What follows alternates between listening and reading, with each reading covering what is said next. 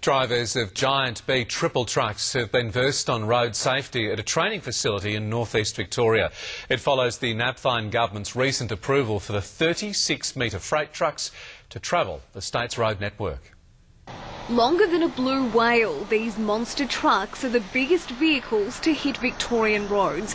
Freight operators say the 36-metre B triples have become crucial to an expanding industry. For modern truck drivers, it's a very ergonomic, user-friendly environment and extremely easy to drive. The trucks carry a price tag of more than $300,000 and must meet strict safety criteria.